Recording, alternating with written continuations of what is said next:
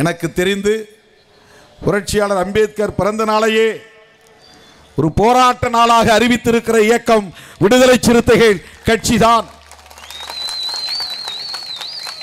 இந்தியாவில் லட்சக்கணக்கான கோடிக்கணக்கான மக்கள் அம்பேத்கரின் பிறந்த நாளை இன்றைக்கு கொண்டாடி இருக்கிறார்கள்.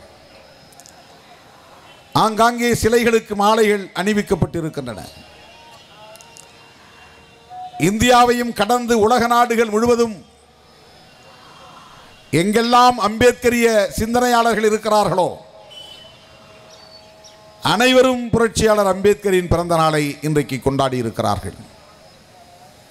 ஏன் நாம் சனாதன சக்திகள் என்று அடையாளப்படுத்தக்கூடிய RSS உள்ளிட்ட சங் பரிவார்கள் கூட, பாரதிய ஜனதா கட்சியை சார்ந்தவர்கள் கூட இன்றைக்கு அம்பேத்கர் ஜெயந்தியை கொண்டாடுகிறார்கள்.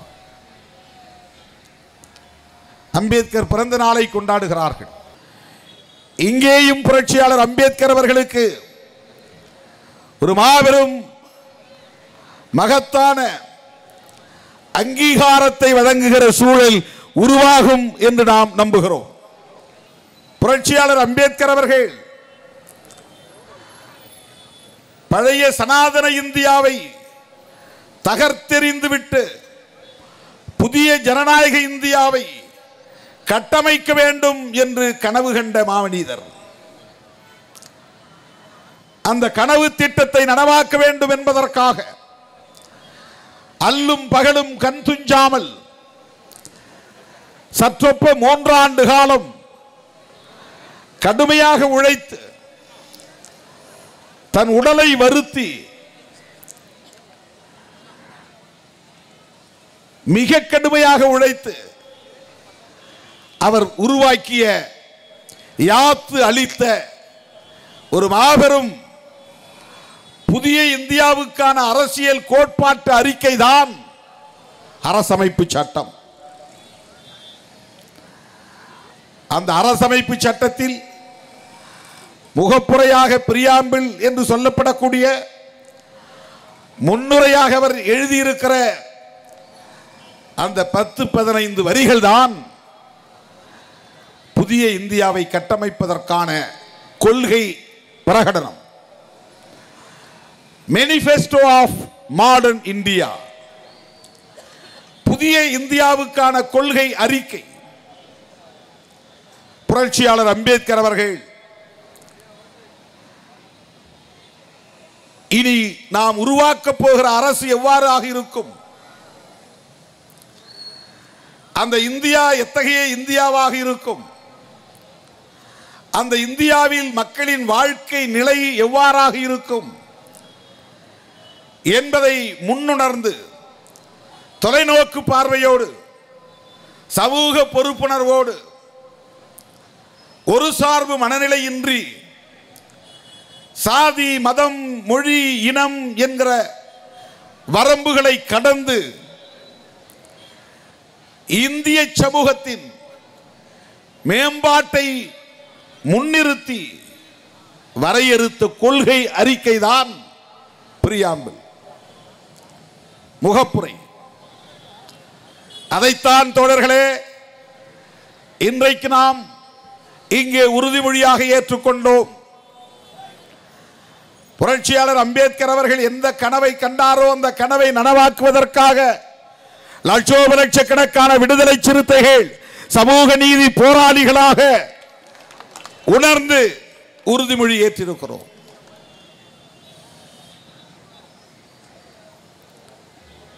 யாருக்கு அக்கறை இருக்கிறதோ இல்லையோ, ஒரு உண்மையான அம்பேத்கரிய சிந்தனையாளனுக்கு அக்கறை இருந்தாக வேண்டும்.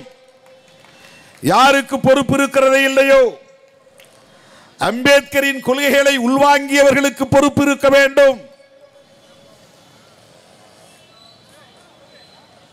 யாருக்கு இந்த நாட்டை பாதுகாக்க வேண்டும் என்கிற துடிப்பு இருக்கிறதோ இல்லையோ, புரட்சியாளர் அம்பேத்கரை புரிந்து கொண்டவர்களுக்கு அந்த துடிப்பு இருந்தாக வேண்டும்.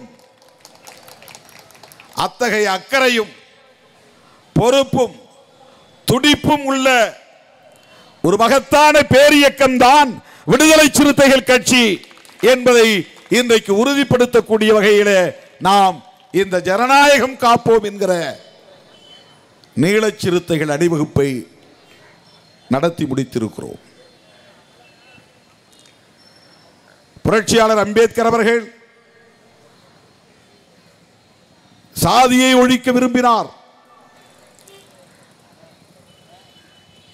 தலித் மக்களுக்காக மட்டுமல்ல, ஒட்டுமொத்த இந்திய மக்களின் நலன்களுக்காக. இந்திய தேசம்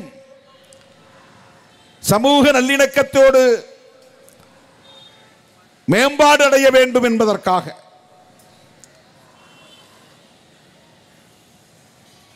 ஒரு புதிய ஜனநாயக இந்தியாவாக மலர வேண்டும் என்பதற்காக சாதியை ஒழிக்காமல் ஒரு புதிய இந்தியாவை கட்டமைக்க முடியாது. சமத்துவத்தை நிலைநாட்ட முடியாது. ஆகவேதான் சாதி ஒழிப்பை அவர் முன்னிறுத்தினார்.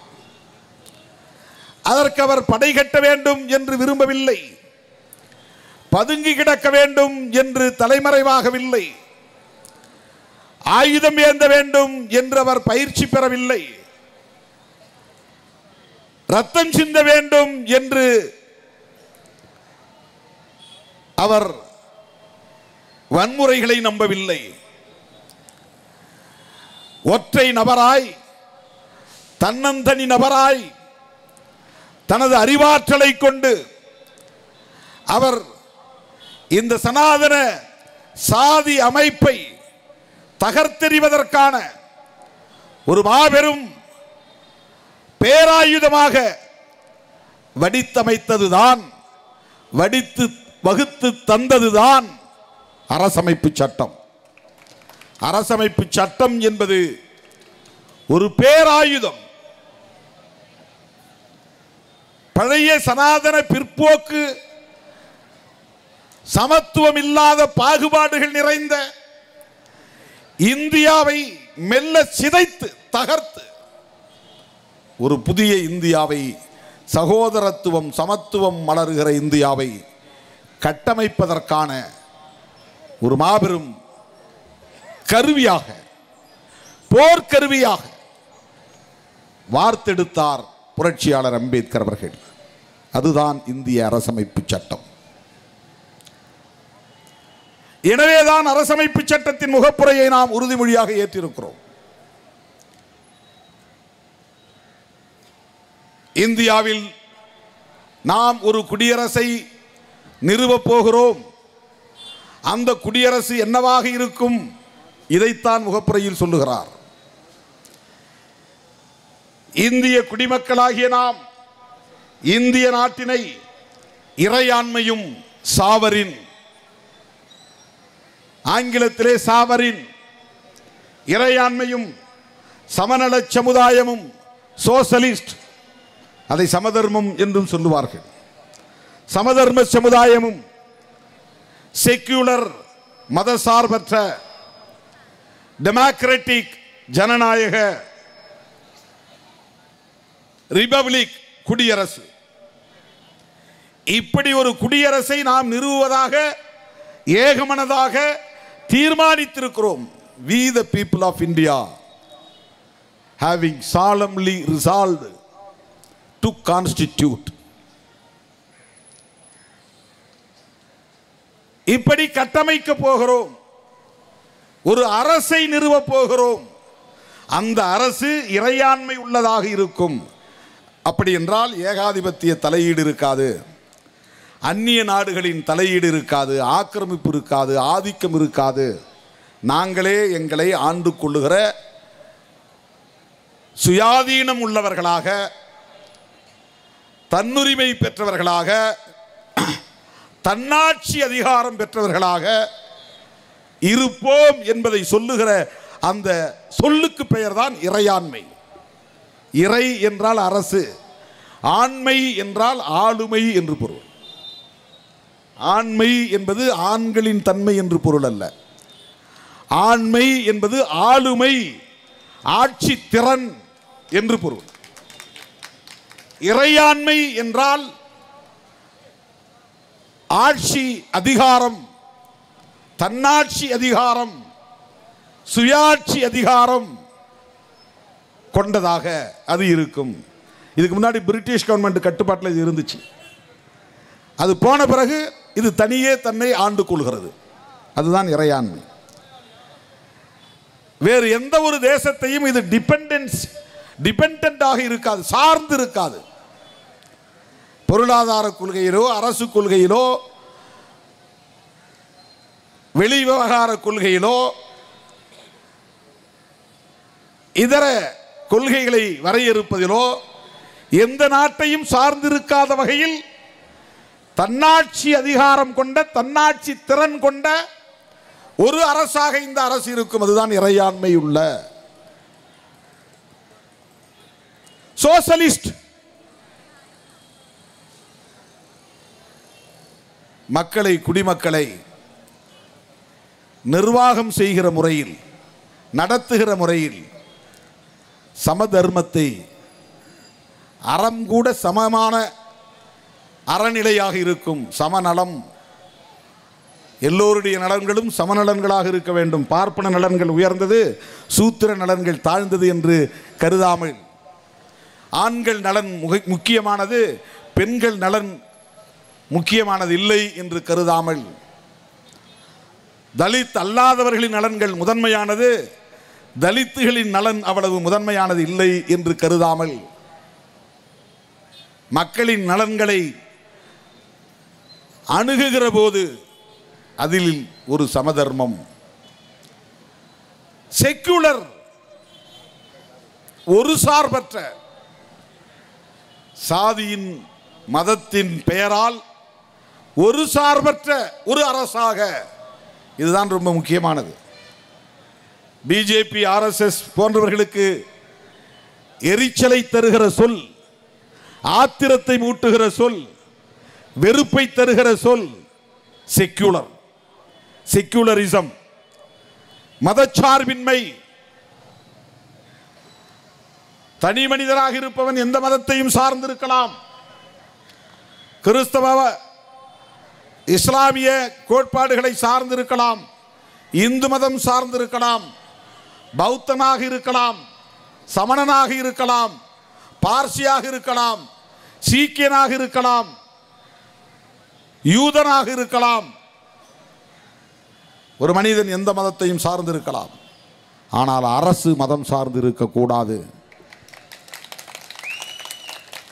அம்பேத்கர் அரசமைப்பு சட்டத்தை எழுதக்கூடிய வாய்ப்பு அமைந்ததால் தான் இந்த அரசு மதசார்பற்ற அரசு என்று சொல்ல முடிந்தது. வேறு எந்த சட்ட வல்லுனர் இந்த அரசமைப்பு சட்டத்தை எழுதக்கூடிய வாய்ப்பை பெற்றிருந்தாலும் மதசார்பின்மை என்பது அரசமைப்பின் அடிப்படை கூறாக இருந்திருக்காது. இந்த அரசமைப்பு சட்டத்தை எழுதுவதற்கென்று அரசியல் நிர்ணய சபையில் ஒரு குழுவை அமைக்கிறார்கள். அந்த குழுவின் தலைவராக புரட்சியாளர் அம்பேத்கரை தேர்ந்தெடுக்கிறார்கள். கான்ஸ்டிடியூயன்ட் அசெம்பிளி என்பது அரசியல் நிர்ணய சபை. அப்போது இருந்த நாடாளுமன்றம், இப்ப இருக்கிற மாதிரி பார்லிமெண்ட் அப்ப கிடையாது. மக்களால் தேர்ந்தெடுக்கப்படுகிற பிரதிநிதிகள் இடம்பெறக்கூடிய அவைக்கு பெயர் கான்ஸ்டிடியூயன்ட் அசெம்பிளி, அரசியல் நிர்ணய சபை. நிர்ணயம்னா தீர்மானிக்கிறது, சபைனா உங்களுக்கு தெரியும், அரசியல் கொள்கைகளை வரையறுக்கக்கூடிய ஒரு மன்றம், சட்டங்களை நிறைவேற்றக்கூடிய ஒரு மாமன்றம், அதுதான் மகா சபை. அரசியல் நிர்ணய சபையில் உறுப்பினராக தேர்தலில் போட்டியிட்டு வெற்றி பெற்று போக வேண்டும். அம்பேத்கர் வெற்றி பெற்று விட்டார், உறுப்பினராகிவிட்டார். ஆனால் அவர் டிராஃப்டிங் கமிட்டி சேர்மனாக தேர்ந்தெடுக்கப்படுவார் என்று எதிர்பார்க்கவில்லை. நூற்றுக்கணக்கான அரசியல் நிர்ணய சபை உறுப்பினர்கள் உண்டு. ஏறத்தாழ 250 பேருக்கு மேலாக இருந்தார்கள். அதில் அம்பேத்கர் உட்பட 9 பேர் கொண்ட ஒரு கமிட்டி. அந்த கமிட்டியின் சேர்மனாக, தலைவராக புரட்சியாளர் அம்பேத்கர் தேர்ந்தெடுக்கப்படுகிறார். 8 பேர்.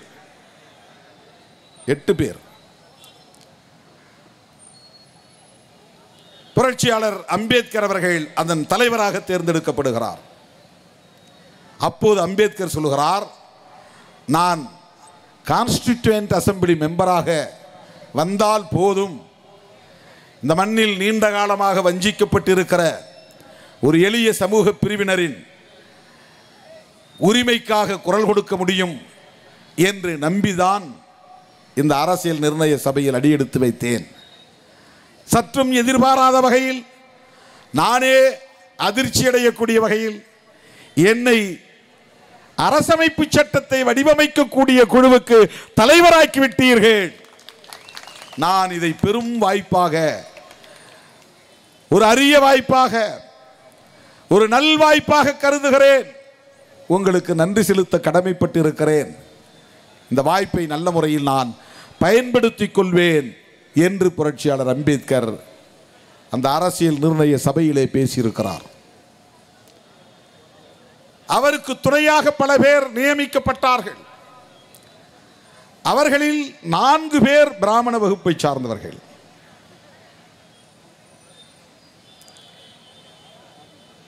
அவருக்கு பெரிய அளவிலே சட்ட ரீதியாக அதனை எழுதி முடிப்பதற்கு அவர்கள் ஒத்துழைப்பு நல்கவில்லை. ஆனால் அதற்கான விவாதத்தின் போது அவர் அல்லாடி கிருஷ்ணசாமி ஐயருக்கும் டி கிருஷ்ணமாச்சாரி அவர்களுக்கும் பிராமண சமூகத்தை சார்ந்த அவர்கள் இருவருக்கும் மிகச் சிறப்பான நன்றியை சொல்லுகிறார் புரட்சியாளர் அம்பேத்கர் அவர்கள். ஒத்துழைத்தவர் அனைவருக்கும் நன்றி என்று அவர் நன்றியை சொல்லுகிறார். பல பேர் அவரை விமர்சிக்கிறார்கள். ஒவ்வொரு சொல்லுக்கும் விளக்கம் கேட்டு நெருக்கடி தருகிறார்கள். சட்டம் சரியாக இல்லை என்கிறார்கள். காலதாமதம் ஆகிவிட்டது என்கிறார்கள். எவ்வளவு அவரை காயப்படுத்த முடியுமோ, மன உளைச்சலுக்கு ஆளாக்க முடியுமோ அந்த அளவுக்கு அவருக்கு மன உளைச்சலை தந்திருக்கிறார்கள். எல்லாவற்றையும் சகித்துக்கொண்டு அவர்கள் எழுப்பிய கேள்விகளுக்கெல்லாம் விளக்கம் சொல்லி அதிதீவிரமான இந்துத்துவ சக்திகள் எல்லாம் அந்த அரசமைப்பு சட்டத்திலே அரச மதத்தை எதுவென்று அறிவிக்க வேண்டும், இந்த அரசு ஒரு மதம் சார்ந்த அரசாக இருக்க வேண்டும் என்று நெருக்கடி கொடுத்த நிலையிலும் அவ்வாறு அறிவிக்க முடியாது என்பதில் உறுதியாக இருந்து சமகால தலைவர்கள் ஜவஹர்லால் நேரு, சர்தார் பட்டேல் போன்ற தலைவர்களை எல்லாம் ஏற்க வைத்து அந்த அவையிலே இடம்பெறாதவராக இருந்தாலும் இந்திய அரசியலை தீர்மானிக்கக்கூடிய சக்தியாக விளங்கிய தேசப்பிதா என்று போற்றப்படக்கூடிய மகாத்மா என்று அழைக்கப்படக்கூடிய காந்தியடிகளும் மதசார்பின்மை என்கிற கோட்பாட்டை ஏற்றுக்கொள்ளக்கூடிய வகையில், அதற்கு உடன்படக்கூடிய வகையில் தனது வாத திறமையால், தனது அறிவாற்றலால், தனது சொல் வன்மையால் எல்லோரையும் வென்று இந்த அரசு, புதிதாக அமையப் போகிற அரசு, 1950 ஜனவரி 26க்கு பிறகு இங்கே மலரப்போகிற குடியரசு மதசார்பற்ற அரசாக இருக்கும். அதுதான் இந்த அரசமைப்பு சட்டத்தின் சிறப்பு. Secular democratic republic. தோழர்களே, இதில் ஒன்றை சொல்லியாக வேண்டும். 1976ஆம் ஆண்டு இந்திரா காந்தி அம்மையார் அவர்கள் இந்தியாவின் பிரதமராக இருந்தபோது அவர் உத்தரப்பிரதேசத்தில் போட்டியிட்ட தொகுதியிலே தோல்வியை தழுவிய நிலையில் அது தொடர்பாக நடந்த வழக்கில் தோற்றுப்போன சூழலில் அவர் திடுமென ஆட்சி அதிகாரத்தை தக்க வைத்துக் கொள்வதற்காக அறிவித்ததுதான் மிசா என்கிற அவசர நிலை நெருக்கடி நிலை பிரகடனம். Maintenance of internal security act, அதுதான் மிசா, MISA, மிசா. அந்த மிசா சட்டத்தை நடைமுறைப்படுத்தும் போது 20 அம்ச திட்டத்தை அறிவித்தார். 20 அம்ச திட்டம் வந்தபோது ஆட்சி நிர்வாகம் கெடுபிடியாக இருந்தது. எதிர்க்கட்சி தலைவர்கள் பந்தாடப்பட்டார்கள், நெருக்கடிகளுக்கு உள்ளானார்கள், மாநிலம் விட்டு மாநிலம் சிறைப்படுத்தப்பட்டார்கள், கடுமையான ஒடுக்குமுறைகளுக்கு உள்ளானார்கள். ஆனால் எளிய மக்களுக்கு எல்லாம் இலகுவாக போய் சேரக்கூடிய வகையில் ஒரு ஆட்சி நிர்வாகத்தை அவர் நடத்தினார்.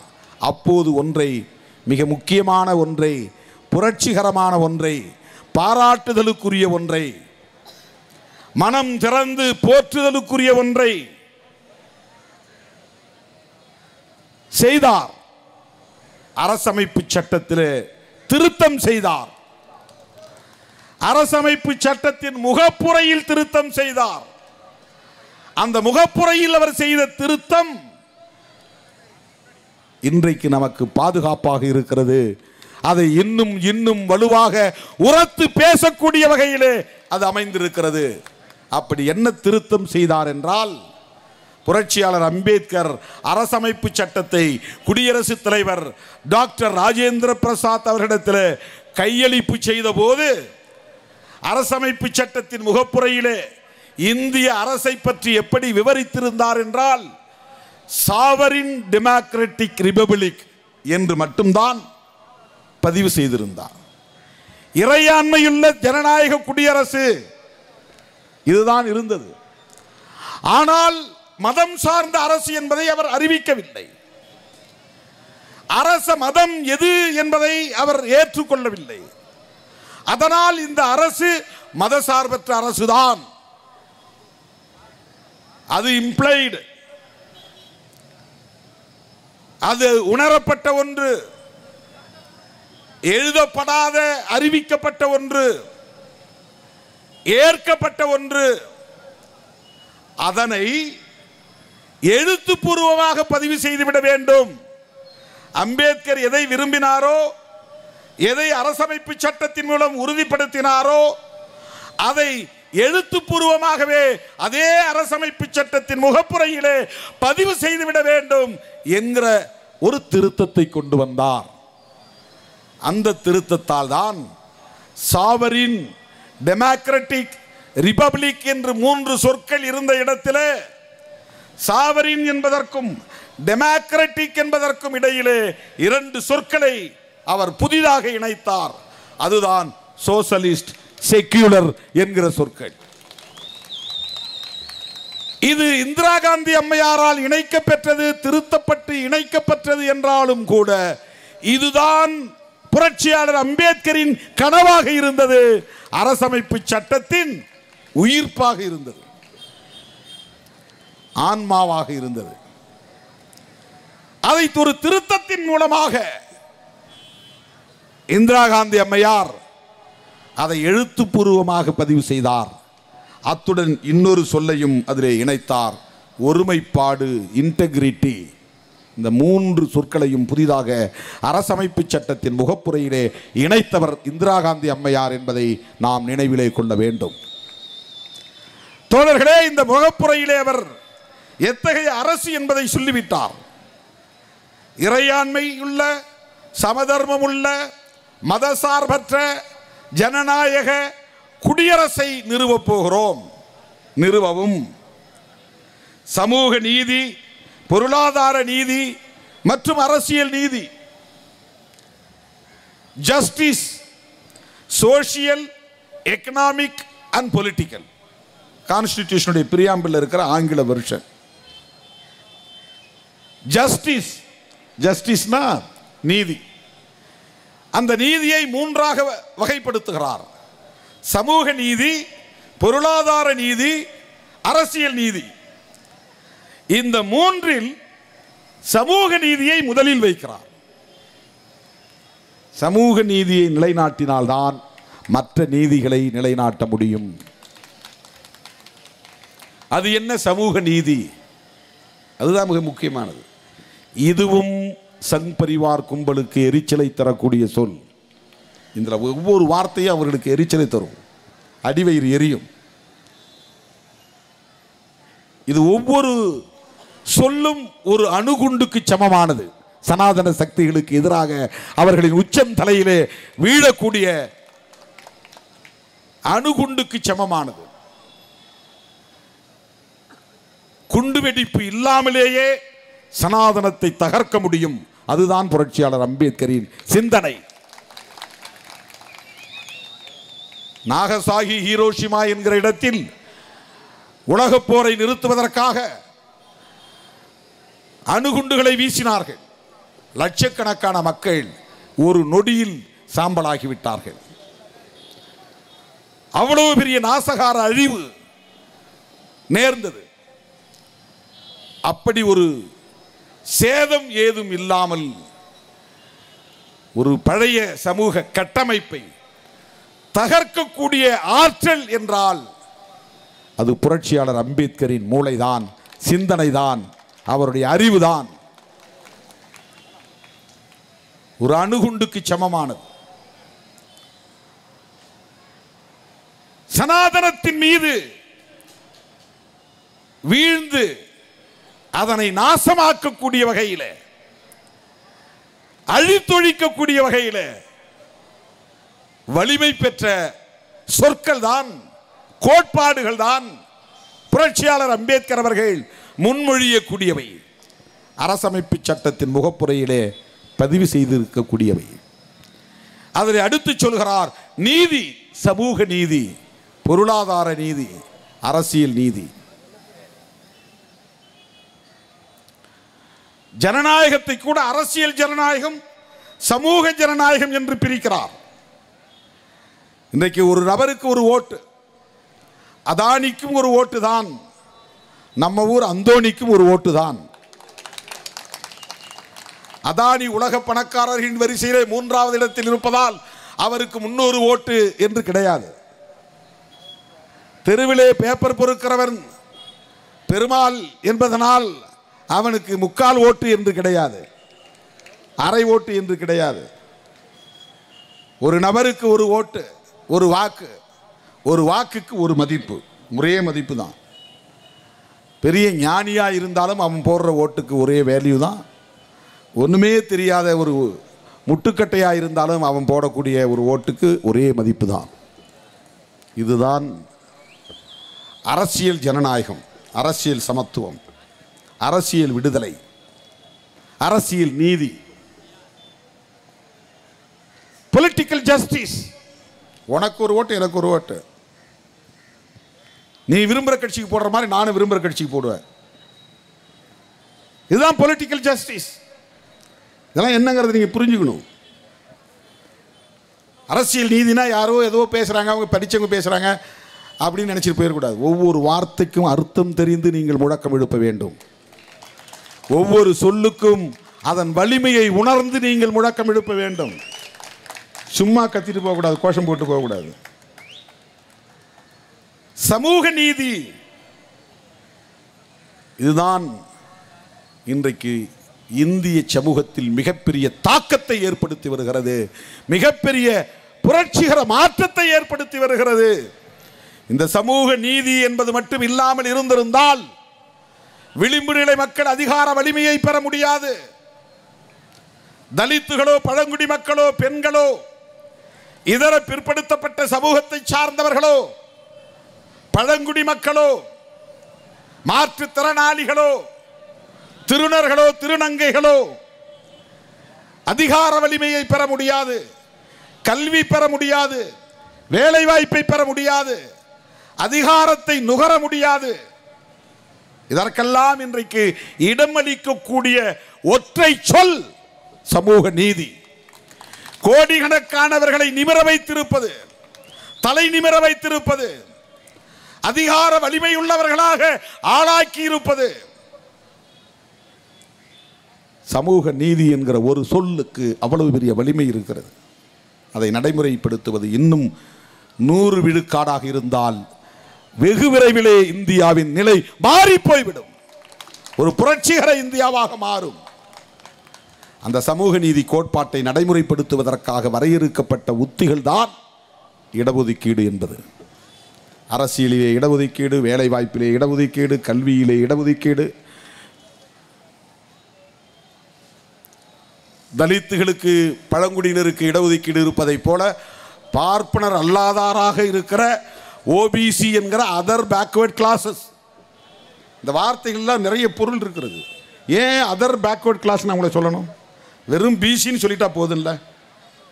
பேக்வர்ட் கிளாஸ்னால் முடிஞ்சு போச்சு. இவங்க எஸ்சி, இவங்க எஸ்டி, இவங்க பிசி, இவங்க எம்பிசி.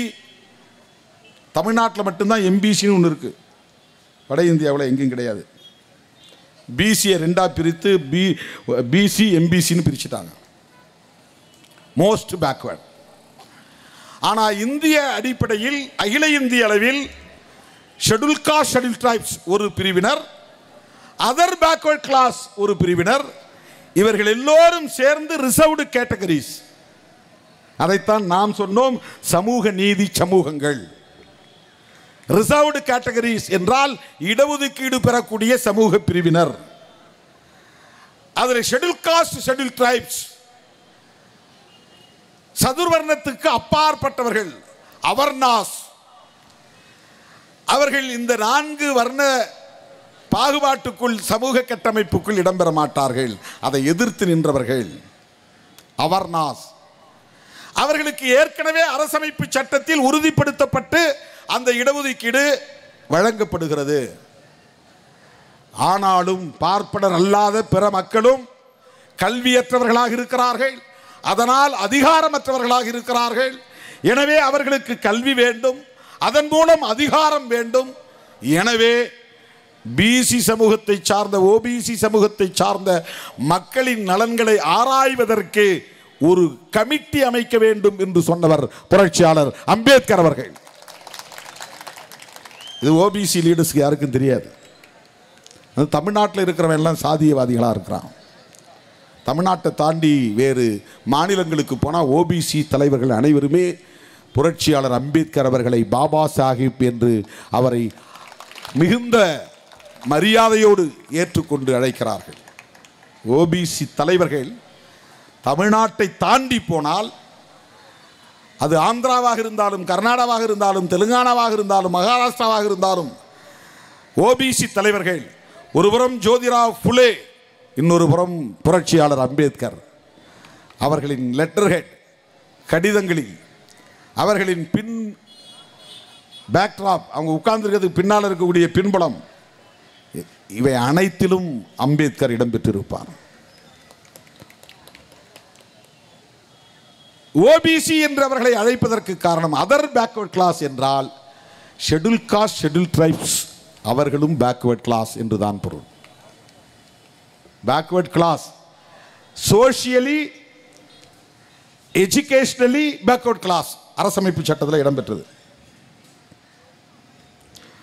சமூக ரீதியாக, கல்வி ரீதியாக பின்தங்கிய வகுப்பினர், அவங்கள ஷெட்யூல் பண்ணதுனால ஷெட்யூல் காஸ்ட், பட்டியல் படுத்தப்பட்டதுனால பட்டியல் படுத்தப்பட்ட சமூகம். பழங்குடியினர் ட்ரைப்ஸ் ஷெட்யூல் படுத்திட்டாங்க, அட்டவணையில் வச்சுட்டாங்க கொண்டு போய். இந்திய அரசமைப்பு சட்டத்தில் பல அட்டவணைகள் இருக்கு, 1, 2, 7, 8ன்னு 8 அட்டவணை, 9 அட்டவணை இருக்கிறது. அதில் ஒரு அட்டவணையில் இந்த சாதிகளை எல்லாம் இணைச்சிருக்கிறாங்க. அதனால் இவங்க ஷெட்யூல் காஸ்ட்னு அழைக்கப்பட்டாங்க. ஷெட்யூல் காஸ்ட் என்பது ஒரு சாதி அல்ல, பல சாதிகளை அட்டவணைப்படுத்தி இருக்கிறார்கள். ஷெட்யூல்டுனா அட்டவணை, பட்டியல்னு பொருள். அவர்கள் அரசாங்க ஆவணப்படி பேக்வர்ட் கிளாஸ் தான். யார்? எஸ்சி எஸ்டியும் பேக்வர்ட் கிளாஸ் தான். அதனால் தான் எஸ்சி எஸ்டி அல்லாத, பிராமின் அல்லாத இதர மக்களை ஓபிசி என்று அரசு அழைக்கிறது. அவங்க ஓபிசினா எஸ்சி எஸ்டி பிசின்னு அர்த்தம். இது குழப்பமா இருக்குல்ல? ஆனால் அதுதான் பொருள், அதர் பேக்வர்ட் கிளாஸ். ஆகவே இந்த சமூக பிரிவினருக்கு கல்வியிலே இடஒதுக்கீடு வேண்டும், வேலை வாய்ப்பிலே இடஒதுக்கீடு வேண்டும். அதன் மூலம் தான் இவங்களை எம்பவர் பண்ண முடியும், அதிகார வலிமைப்படுத்த முடியும். எஸ்சி எஸ்டிக்கு ஏற்கனவே உறுதிப்படுத்தப்பட்டு விட்டது, ஓபிசிக்கு உறுதிப்படுத்தப்படவில்லை. இந்த கோரிக்கைகள் திரும்ப திரும்ப எழுந்ததன் விளைவாக உருவாக்கப்பட்டதுதான் நீதியரசர் பிபி மண்டல் தலைமையில் அமைக்கப்பட்ட குழு. மண்டல் யாதவ் அவர் பேர், பிபி மண்டல் யாதவ் முழு பெயர். அவர் ஒரு நீதிபதி. அவர் தலைமையிலே அமைக்கப்பட்ட கமிஷன், விசாரணை ஆணையம் ஒரு நீண்ட நெடிய ஆய்வை இந்தியா முழுவதும் மேற்கொண்டு ஒரு பரிந்துரையை செய்தது. அந்த பரிந்துரையின்படி ஓபிசி மக்களுக்கு மத்திய அரசாங்கத்தினுடைய துறைகளில் வேலை வாய்ப்பில் இடஒதுக்கீடு வழங்கலாம், வழங்க வேண்டும். அதை விபி சிங் அவர்கள் பிரதமராக இருந்தபோது கருத்திலே கொண்டு அதை நடைமுறைப்படுத்துவதற்கு அறிவிப்பு செய்தார். ஓபிசி மக்களுக்கு மண்டல் பரிந்துரையின்படி வேலை வாய்ப்பில் 27 விழுக்காடு இடஒதுக்கீடு வழங்கப்படும். உடனே ஆத்திரம் வந்தது. ஓபிசி தலைவர்கள் புரிந்து கொள்ள வேண்டும். தலைவர்கள் தெரியும், ஆனால் அவர்கள் அதை வெளியே சொல்ல மாட்டார்கள்.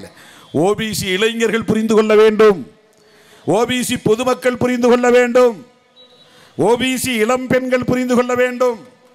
மண்டல் பரிந்துரையை விபி சிங் நடைமுறைப்படுத்த போகிறோம் என்று அறிவிப்பு செய்த போது இந்தியாவிலே அதற்கு எதிர்ப்பு தெரிவித்தவர்கள் ஷெட்யூல் காஸ்ட் மக்கள் இல்லை, ஷெட்யூல் டிரைப்ஸ் மக்கள் இல்லை.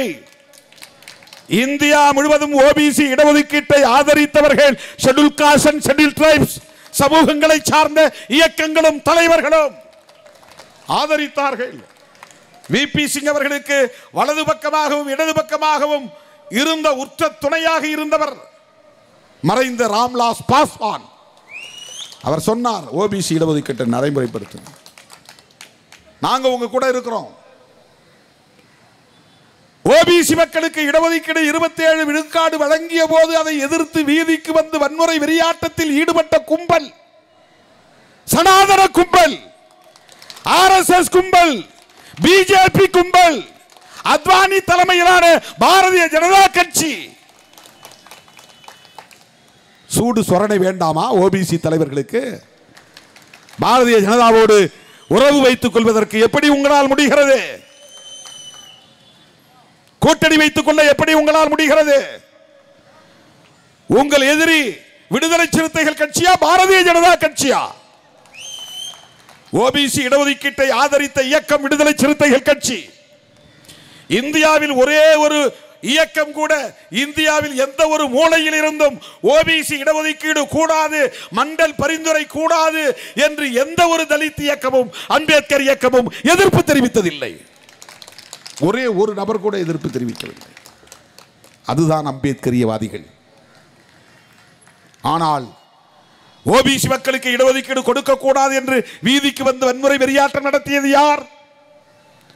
ரத யாத்திரை என்கிற பெயரால் ரத்த யாத்திரை நடத்தியது யார்? பள்ளி கல்லூரி மாணவர்களை தூண்டிவிட்டது யார்? முதலாக வீதிக்கு வந்து வன்முறை வெறியாட்டத்தில் பார்ப்பன சமூகத்தை சார்ந்த மாணவர்கள் களத்திலே இறங்கியது எப்போது? மண்டல் பரிந்துரை நடைமுறைக்கு வந்த போதுதான். இந்திய சமூக நீதி வரலாற்றை மறந்துவிடக் கூடாது. ஓபிசி இளைஞர்களே, உங்கள் எதிரி ஆர்எஸ்எஸ் காரர்களா, விடுதலை சிறுத்தைகளா,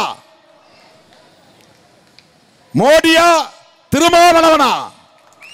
யோசித்து பாருங்கள். இடஒதுக்கீட்டுக்கு எதிரானவர்களா, இடஒதுக்கீட்டுக்கு ஆதரவானவர்களா? கோல்வாக்கரின் கும்பலா, அம்பேத்கரின் பிள்ளைகளா? யார் உங்கள் எதிரிகள்? நாங்கள் அம்பேத்கரின் பிள்ளைகள், மோடி, அமித்ஷா கோல்வாக்கரின் வாரிசுகள். கோல்வாக்கர் யார் என்று தெரிந்தால் தானே அவர்கள் யார் என்று தெரிந்து கொள்ள முடியும். இங்கதான் பிரச்சனை. நிறைய பேர் படிக்கிறது இல்லை. அம்பேத்கர் யார் என்று தெரிந்திருக்க வாய்ப்பு இருக்கிறது. பல பேர் அம்பேத்கரை கண்டாலே முகம் சுளிக்கிறான். விவரம் இல்லை. உலகமே கொண்டாடுகிறது அம்பேத்கரை. அவர்கள் யாரும் தலித் சமூகத்தை சார்ந்தவர்கள் இல்லை. ஆஸ்திரேலியாவில் அம்பேத்கருக்கு சிலை, ஐநா சபையிலே அம்பேத்கருக்கு பிறந்த நாள் விழா, இத்தாலியிலே அம்பேத்கருக்கு சிலை, லண்டன் பல்கலைக்கழகத்திலே அம்பேத்கருக்கு படம், உலகமே கொண்டாடுகிறது. இங்கே மூடர்கள் அம்பேத்கரை எதிர்க்கிறார்கள், விமர்சிக்கிறார்கள். அம்பேத்கரை அது சாதி தலைவர் என்று புறந்தள்ளுகிறார்கள். கழுதைக்கு தெரியுமா கற்பூர வாசனை? பழமொழி. அதனால்தான் அம்பேத்கர் சிலையை பார்த்தவனே சாணி எடுத்து அடிக்கிறான். நான் கூட சொல்றது உண்டு, அடிக்கட்டும், அப்பயாவது இவன் சாணியை வாரட்டும். சாணியை வாடுறதுக்கு அதுவாவது ஒரு வாய்ப்பா இருக்குல்ல. இன்னும் நரகர் கூட எடுத்து அடிக்கட்டும். கை தொட்டு அல்றான்ல அம்பேத்கர் மேல இருக்கிற வெறுப்பிலையாவது. மண்டல் பரிந்துரை நடைமுறைக்கு வந்தபோது பார்ப்பன சமூகம் வெகுண்டெழுந்தது. SC/ST இடஒதுக்கீட்டை அவர்களால் எதிர்க்க முடியவில்லை. புரட்சியாளர் அம்பேத்கரை எவனாலும் வெல்ல முடியவில்லை. புரட்சியாளர் அம்பேத்கர் அவர்கள் கோட் ஆஃப் இந்து பில் என்கிற இந்து சட்ட மசோதாவை சட்ட அமைச்சராக இருந்தபோது கொண்டு வந்தார். அந்த இந்து சட்ட மசோதாவை நிறைவேற்ற விடாமல் சனாதன கும்பல் பெண்களை திரட்டி அவருக்கு எதிராக நாடாளுமன்ற வளாகத்திற்கு முன்னாலேயே போராட வைத்த வரலாறு நிகழ்ந்தது. பெண்களே பெண்களுக்கான மசோதாவை எதிர்த்து போராட வைக்கக்கூடிய அளவுக்கு சனாதன சக்திகள் அம்பேத்கருக்கு எதிராக செயல்பட்டார்கள். ஆனால் அவற்றை அவர் பொருட்படுத்தவில்லை. ஜவஹர்லால் நேரு பயந்தார். அவர் அம்பேத்கருக்கு எதிராக இருந்தார் என்று நான் சொல்ல மாட்டேன். ஆனால் சனாதனிகளுக்கு அஞ்சினார், அவர்களுக்கு பயந்தார். அதனால் இந்து சட்ட மசோதாவை விவாதத்திற்கு எடுத்துக்கொள்ளவில்லை. ஒரு நாள், 2 நாள், 3 நாள் ஆனது. ஒரு நாள் நேரடியாக போய் ஜவஹர்லால் நேரு அவர்களை பார்த்து புரட்சியாளர் அம்பேத்கர் அவர்கள் கேட்டார், உங்கள் கையிலே நான் ஒரு சீட்டு கொடுத்தேனே, அதை என்ன ஆயிற்று? பாக்கெட்டில் வைத்தீர்களே, பிரித்து பார்த்தீர்களா? இந்து சட்ட மசோதாவை இன்றைக்கு விவாதத்திற்கு எடுத்துக்கொள்ளுங்கள் என்று அவர் எழுதி கொடுத்திருக்கிறார். ஜவஹர்லால் நேரு அவர்கள் அதை விவாதத்திற்கு எடுத்துக்கொள்ள மக்களவை தலைவருக்கு அவர் வழிகாட்டுதல் தரவில்லை. அதை எடுத்துக்கல. புரட்சியாளர் அம்பேத்கர் பதவியை ராஜினாமா செய்கிற போது இதையெல்லாம் சொல்லுகிறார். இந்து சட்ட மசோதாவை விவாதத்திற்கு எடுத்துக்கொள்ளாமல் இருந்ததற்கு காரணம், அந்த சட்ட மசோதா இந்து சமூகத்தில் உள்ள பெண்களின் உரிமைகளுக்கானது. அதுதான் முக்கியமானது. இந்து பெண்களின் விடுதலையை வென்றெடுப்பதற்கு ஏதுவான ஒரு சட்ட மசோதா. பெண்களுக்கு சொத்துரிமை, பெண்களுக்கு வாரிசு உரிமை, பெண்களுக்கு விவாகரத்து உரிமை. இஸ்லாத்தில் விவாகரத்து செய்யற மாதிரி இந்து மதத்தில் விவாகரத்து பண்ண முடியாது. இஸ்லாத்தில் கிறிஸ்தவத்தில் இருக்கிற சுதந்திரம் இந்து மதத்தில் கிடையாது. பார்ப்பன பெண்களே கூட சுதந்திரமாக இருக்க முடியாது. மொட்டையடிக்க வேண்டும் கணவன் இறந்து போனால், வெள்ளை உடை உடுத்த வேண்டும், குங்குமம் வைக்க முடியாது, பூச்சூட்ட முடியாது, நகை அணிய கூடாது, நல்லது கெட்டதுகளில் கலந்து கொள்ள முடியாது, கருத்து சொல்ல முடியாது, குறுக்கே வரக்கூடாது. நல்ல காரியத்திற்கு போகிற போது கம்நாட்டி வந்துட்டா இந்த சமூகம் பழிக்கும். பெற்ற பிள்ளைக்கு திருமணம் நடந்தால் கூட தாய் விதவையாக இருக்கிற நிலையிலே வந்து தாலி எடுத்து கொடுக்க முடியாது. எல்லோர் முன்னிலையும் மேடையில் அமர முடியாது. இவ்வளவு கொடுமைகள் பெண்களுக்கு, சொல்லனா துன்பங்கள். மதத்தின் பெயரால், சனாதன தர்மத்தின் பெயரால், மனுஸ்மிருதியின் பெயரால் பார்ப்பன பெண்மணிகளில் இருந்து கடைநிலை சமூகத்தை சார்ந்த பெண்மணிகள் வரையில் ஒட்டுமொத்தமாக மக்கள் தொகையின் சரிபாதியாக இருக்கிற பெண்கள் அனைவருமே மனு தர்மத்தின்படி, மனுஸ்மிருதியின்படி சூத்திரர்கள் தான். அவர்கள் தீட்டுக்குரியவர்கள் என்று பொருள். இப்படிப்பட்ட கொடுமைகள் நிறைந்த இந்த சமூகத்திலே பெண்களை மீட்பதற்கென்று சிந்தித்த தலைவர் புரட்சியாளர் அம்பேத்கர் அவர்கள். அதற்கென்று ஒரு சட்ட மசோதாவை உண்டாக்கினார். அதுதான் தி கோட் ஆஃப் இந்து பில். அந்த சட்ட மசோதாவை விவாதத்திற்கு எடுத்துக்கொள்ளாமலேயே தடுத்தவர்கள். இப்போது சொல்லுங்கள், உங்களுக்கு எதிரி அம்பேத்கரா கோல்வாக்கரா? ஓபிசி சமூகத்தை சார்ந்த இளைஞர்களே, இளம் பெண்களே, சாதி சங்கம் நடத்துகிற சகோதர சகோதரிகளே, உங்கள் எதிரி யார்? சிந்தித்து பார்க்க வேண்டாமா? சாதியை சொல்லி உங்களை அணிதிரட்டக்கூடிய தலைவர்கள் யாரை பகைமையாக காட்டுகிறார்கள்? உங்கள் இடஒதுக்கீட்டுக்கு எதிராக செயல்பட்டவர்களையா, இடஒதுக்கீட்டுக்கு ஆதரவாக செயல்பட்ட திருமாவளவனையா, விடுதலை சிறுத்தைகளையா? மண்டல் பரிந்துரையை ஆதரித்து அன்றைக்கு நாங்கள் தேர்தல் அரசியலை புறக்கணித்த காலத்திலேயே மதுரை மண்ணில் எனது தலைமையில் கருத்தரங்கு நடத்தியிருக்கிறோம். இடஒதுக்கீட்டை 69 விழுக்காட்டை பாதுகாக்க வேண்டும் என்று போராட்டங்களை நடத்தியிருக்கிறோம். சமூக நீதி காவலர் விபி சிங் அவர்களுக்கு ராம்விலாஸ் பாஸ்வான் உற்ற துணையாக இருக்க வேண்டும் என்பதை வரவேற்று ஆதரித்து தீர்மானம் போட்டிருக்கிறோம், மேடைகளில் முழங்கியிருக்கிறோம். அன்றைக்கெல்லாம் திருமாவளவன் தேர்தல் அரசியலுக்கு வருவான் என்று திருமாவளவனை நினைத்து பார்க்கவில்லை, எண்ணிக்கூட பார்க்கவில்லை. அப்போது தேர்தல் அரசியலை புறக்கணித்து தீவிரமாக பிரச்சாரம் செய்து கொண்டிருந்தவன் திருமாவளவன். எனக்கு எந்த நோக்கமும் கிடையாது. பரிந்துரையை ஆதரித்தால் ஓட்டு கிடைக்கும் என்றோ, இஸ்லாமியர்களை ஆதரித்தால் ஓட்டு கிடைக்கும் என்றோ, பாபர் மசூதி இடித்ததை கண்டித்தால் வாக்குகள் நமக்கு கிடைக்கும் என்றோ கணக்கு போட்டு நான் களத்தில் இறங்கியவன் இல்லை. கொள்கை அடிப்படையில் இயங்கியவன் என்பதை புரிந்து கொள்ள வேண்டும். புரட்சியாளர் அம்பேத்கரின் மாணவனாக, தந்தை பெரியாரின் பிள்ளையாக நான் களத்தில் நின்றேன். அதுதான் வரலாறு. கோல்வாக்கர் என்பவர் RSS இயக்கத்தின் 2வது தலைவர். ஹெட்கேவார் என்பவர் அதன் முதல் தலைவர், உருவாக்கிய தலைவர். இவர்கள் அனைவருமே இன்றைய மோகன் பகவத் வரையில் ஒரே பார்ப்பன சாதியை சார்ந்தவர்கள். மராட்டிய மாநிலத்தை சார்ந்த சித்பவன் என்று சொல்லப்படக்கூடிய ஒரு பார்ப்பன வகுப்பை சார்ந்தவர்கள். அவர்கள் இந்தியாவில் உள்ள பார்ப்பனர்களிலேயே தாங்கள் உயர்ந்தவர்கள் என்று இருமாப்போடு செயல்படக்கூடியவர்கள், சிந்திக்கக்கூடியவர்கள். நாங்களே கடவுள் என்று சொல்லக்கூடிய நம்பூதிரிகளையும் கீழாக பார்ப்பவர்கள். கேரளாவிலே இருக்கிற நம்பூதிரி பார்ப்பனர்கள் கடவுள் எங்கேயும் இல்லை, நாங்களே கடவுள் என்று தங்களை தாங்களே கடவுள் என்று அறிவித்துக் கொள்ளக்கூடிய ஒரு இருமாப்பை உள்ளவர்கள் கொண்டவர்கள் நம்பூதிரி பார்ப்பனர்கள். அந்த பார்ப்பனர்களின் சாதி பெயர் நம்பூதிரி. தமிழ்நாட்டிலே பார்ப்பனருக்கு ஐயர், ஐயங்கார் என்று பெயர்.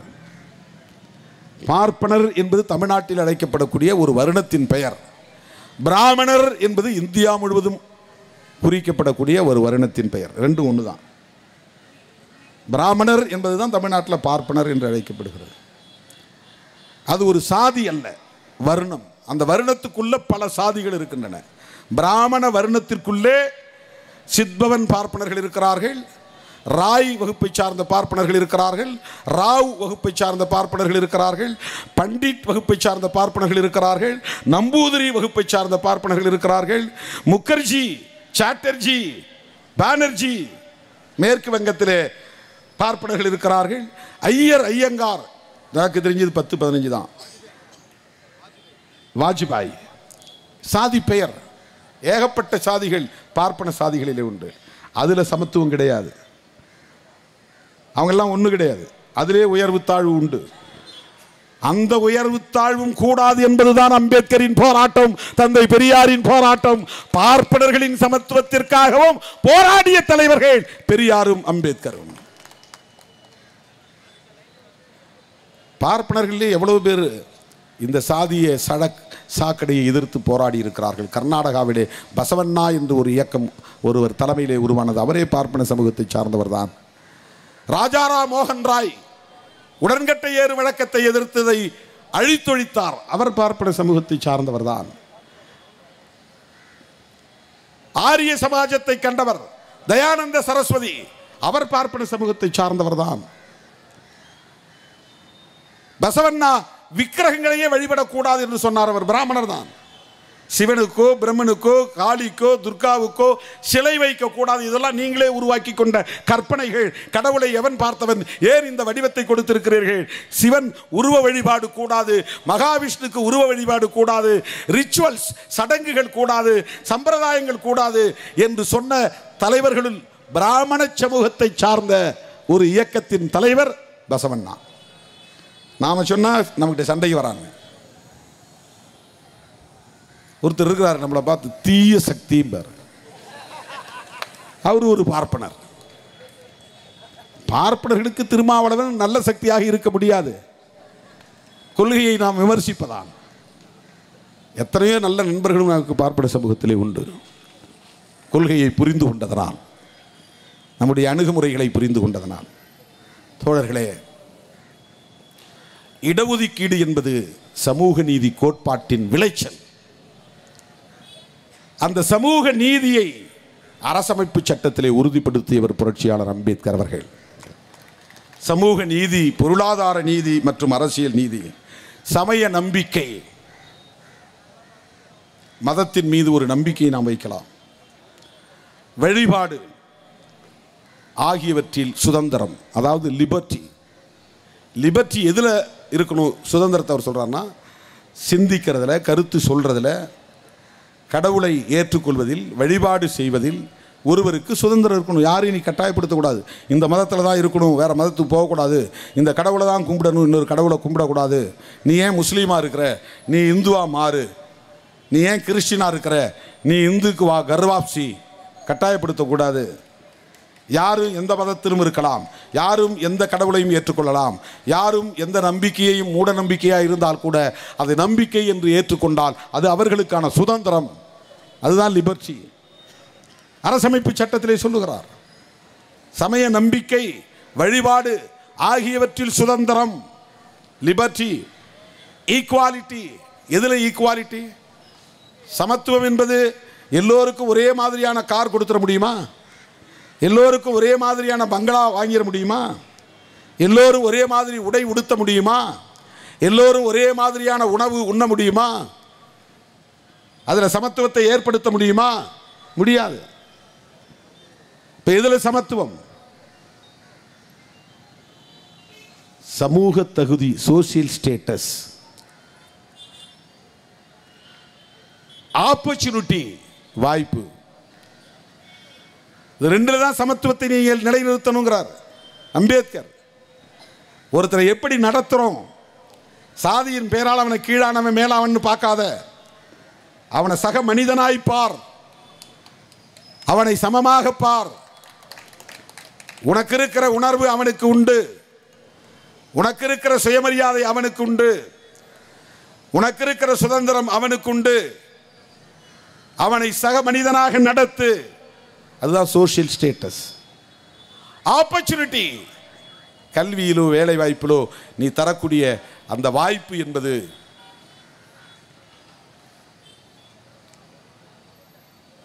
இவன் சூத்திரன் என்பதனால் படிக்கக்கூடாது என்று காலங்காலமாக மறுக்கப்பட்டது அநீதி. அவனுக்கு கல்வியை தர வேண்டும், அதுதான் வாய்ப்பு. கல்வியை தந்தால்தான் அவன் வேலை வாய்ப்பை பெற முடியும், அதுதான் வாய்ப்பு, ஆப்பர்ச்சுனிட்டி. அந்த ஆப்பர்ச்சுனிட்டி என்பதுதான் சமத்துவம். இப்போ இந்த இடத்துல ஒரு கேள்வி கேட்கலாம், அப்போ சாதியை பார்த்து தானே இடஒதுக்கீடு தராங்க? சாதியின் பெயரால் இந்த பாகுபாடு இருந்ததனால், இந்த சமத்துவமின்மை இருந்ததனால், இந்த ஏற்றத்தாழ்வு இருந்ததனால், யார் பள்ளத்தில் கிடக்கிறார்களோ, யார் வீழ்ந்து கிடக்கிறார்களோ, யார் நலிந்து கிடக்கிறார்களோ, யார் வாய்ப்பு மறுக்கப்பட்டு கிடக்கிறார்களோ, யார் அதிகாரம் பறிக்கப்பட்டு கிடக்கிறார்களோ அவர்களுக்கு முன்னுரிமை அளிப்பது, பிரிஃபரன்ஷியல் ரைட். அதனால்தான் இடஒதுக்கீடு. ஆக இடஒதுக்கீடு என்பது சமூக நீதி கோட்பாட்டின் ஒரு விளைவு. அதை அவர் லிபர்ட்டி, ஈக்குவாலிட்டி என்று சொல்லி ஃப்ரெட்டர்னிட்டி என்கிற இன்னொன்றையும் மிக முக்கியமான 4 தூண்களுள் ஒரு தூணாக நிறுவுகிறார் புரட்சியாளர் அம்பேத்கர்.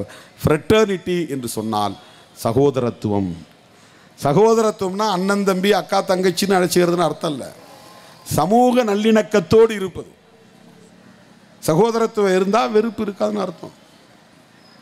ஒரு முஸ்லீம் ஒரு மனிதனை பார்த்தால் அவன் கிறிஸ்தவனா இந்துவா என்று பார்க்காமல் மனிதனாய் பார்த்து மார்போடு அடைக்கிறான்.